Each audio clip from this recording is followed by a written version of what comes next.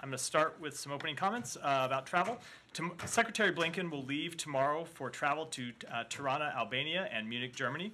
This will be the Secretary's first trip to Albania, and while there, he will reaffirm the strength of the United States' relationship with Albania. Albania has been a strong voice in support of Ukraine's defense of its sovereignty and freedom against Russia's brutal aggression. Albania was a principled leader during its tenure on the UN Security Council and as the 2020 OSCE chair, and is a key partner for stability and progress in the Western Balkans. The Secretary will then travel to the Munich Security Conference as part of the delegation led by Vice President Harris. While in Munich, Secretary Blinken will hold bilateral meetings with global leaders and underscore the importance of the enduring U.S. commitment to the NATO alliance.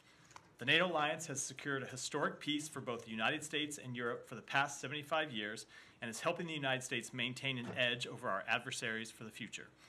The Secretary will also reaffirm the United States' enduring support for the people of Ukraine, continue discussions with partners on how to achieve lasting peace and security in the Middle East, and highlight our steadfast commitment to transatlantic security. We will have more announcements about his individual meetings in Munich over the course of the trip. And with that, I will take your questions.